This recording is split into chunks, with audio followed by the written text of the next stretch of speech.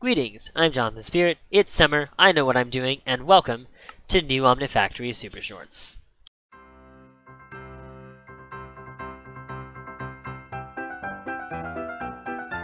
Armed with new information about how to do Omnifactory well, a lot of time, and some cool ideas, hopefully we'll be able to have a lot of fun playing this mod pack over the summer when I don't know how productive I'll actually be. So, let's begin right away with a world called New Omnifactory Supershorts. The topography world type spawns you in a world that's full of lost cities, but it also gives you access to the Void world.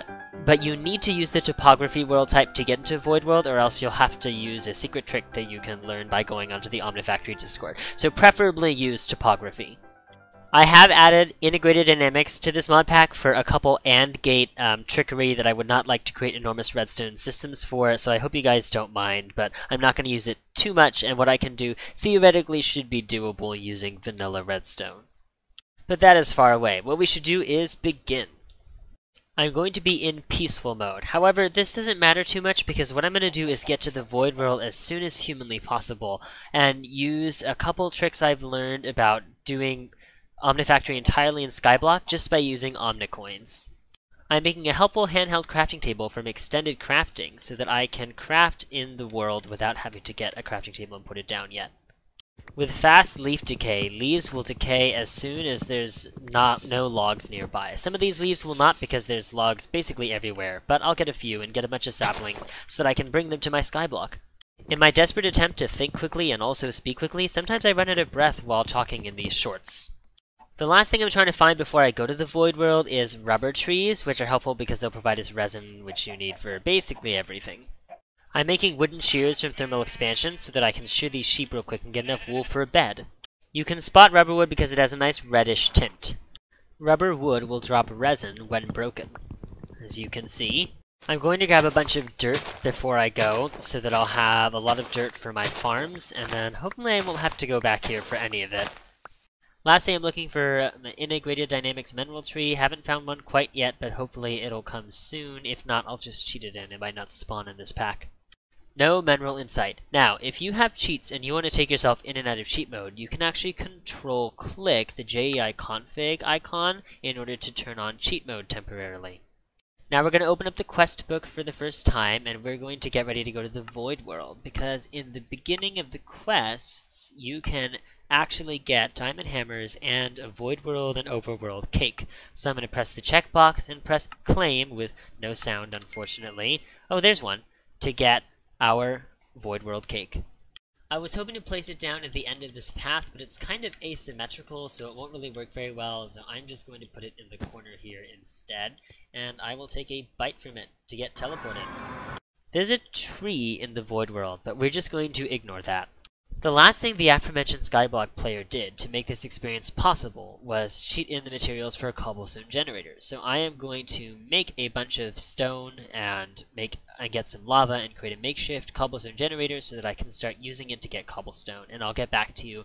What I'm going to do, by the way, another useful feature of JEI is to press A or the favorites button in order to move an item into your favorites. Then you don't need to search for anything, you'll just see it in your favorites tab at any time. Okay, we're ready to go, starting to mine cobblestone.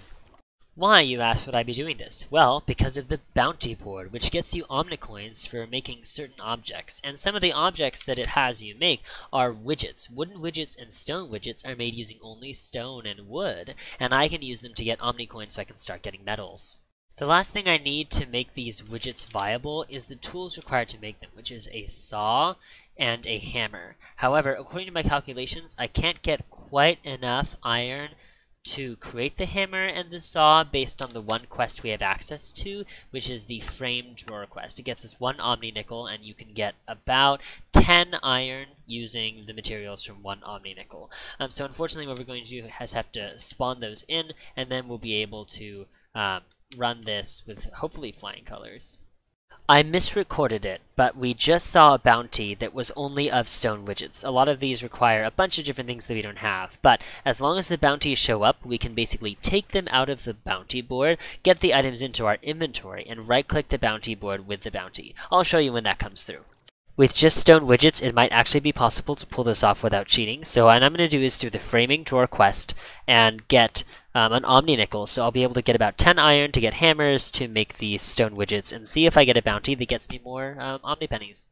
This Omni nickel will turn into Omni pennies, and this Omni pennies we will turn, I believe, into vanadium magnetite ore with this recipe. And the vanadium magnetite ore will start smelting up using our charcoal that I've made in order to get vanadium magnetite dust. Vanadium magnetite dust I can smelt into 3 iron nuggets, which will get me the 10 iron I need. Now that I've got iron from my iron nuggets, or the 10 iron I expected I'd have, I'm turning 8 of it into wrought iron so that I can make it soon into a wrought iron hammer, which is made as such with 6 iron this way, 16 wooden gears, 16 stone compound gears, and with 2 stacks of stone slabs, 16 up widgets and 16 down widget parts. Finally, 16 stone widgets. After some very patient waiting, I finally have my stone widget bounty. And with the 22 stone widgets I need in my inventory, I can right-click on the bounty board to get my 50 Omni pennies. Now that is one recording I cannot repeat to fix the audio quality. Sorry about that. You can turn Omni pennies into Omni nickels, which will be far more useful for me, especially to get such things as iron, copper, tin, redstone, and other things I'm going to need. This is going to be fun. Let's start off with 32 iron ores so we can get the wrought iron we need for the saw. Don't mind my strange tree cutting practices. Soon I'll have enough wrought iron for a special axe that will help me to cut down lots and lots of trees very, very quickly.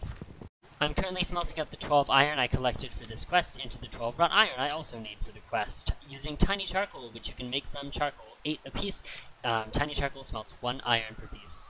To get the tools I need 4 wrought iron plates, a wrought iron file, a saw blade, and a saw. 32 right side wooden widget parts, 32 left side wooden widget parts, and finally, the 32 wooden widgets. The lumber axe will help us to vein mine trees. For the sake of quality of life, I will be flying like I have in my other maps with a glitch-infused set of armor. All I really want to do is make factories. This is my improved cobblestone generator design that depends on the use of my diamond mining hammer. I simply place a cobblestone here, I break it, and then I right-click if I have the cobblestone in my second-hand slot, and then I can just mine lots and lots of cobblestone. Some other tools, a mortar, a wrench, iron rods are made like so that we can make this screwdriver, and a wire cutter, which takes a screw and some work with a file and a saw. Certain mods usually end up adding recipes to make 4 chests from 8 wood.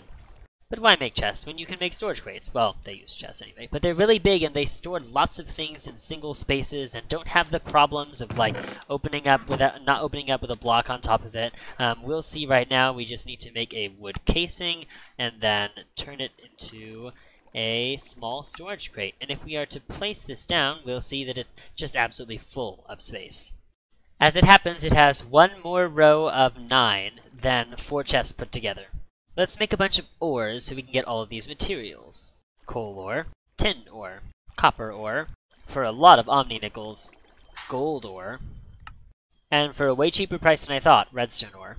At first, wires and other such things are very expensive. For example, tin wires require an entire tin plate, which is 2 tin. However, later we'll be able to turn 1 tin into 2 wires. I am currently making the materials to make an LVCEF, a basic macerator, a basic lathe, a basic compressor, and a basic wire mill, which will altogether decrease my material costs for everything very quickly. These 48 tin wires are important, I promise. Iron furnaces will cook faster than normal furnaces. Copper furnaces will cook faster than iron furnaces. Here's 10 motors, the first of a bunch of things I need. Silver furnaces are faster than copper furnaces.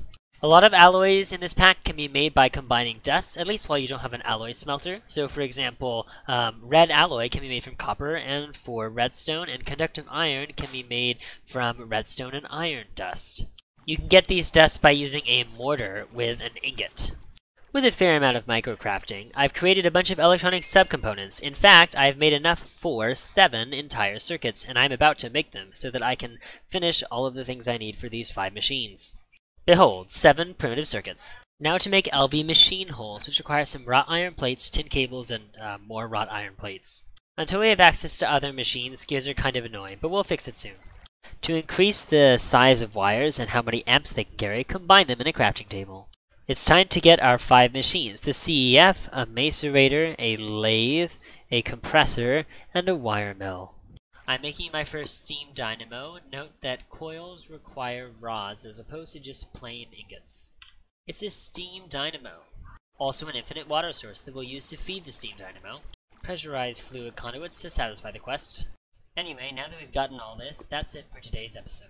Next episode, I'll set up all these machines and explain GT power, and then we're going to work through the beginning quest line in order to try and get up to the next tier of circuits, so that we can start creating DML. And I know those may seem like a bunch of crazy words, but I'll explain the progression of this mod pack in more detail very soon. As always, if you have any feedback, I'd love to hear it. I hope you enjoyed, and God bless you all.